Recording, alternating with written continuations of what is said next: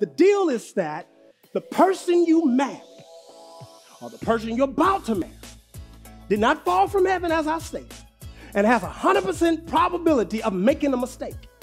Now, when we put some guardrails around forgiveness, the one I would say has to be there is there's a big difference between forgiveness and abuse.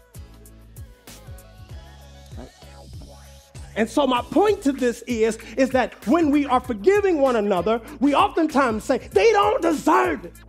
Who does? In fact, I know somebody else who don't deserve forgiveness.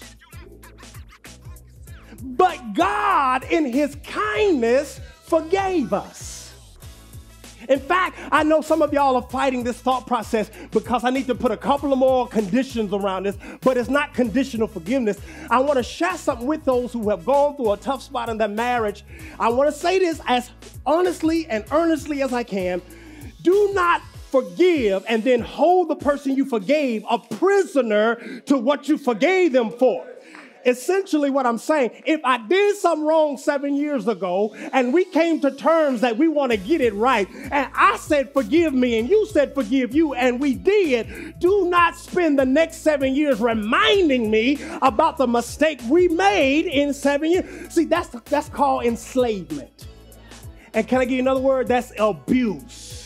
Well, you keep reminding me, I forgave you, but I remember like it was yesterday. You didn't forgive. You was happy to be with me because you was too ashamed to be away from me.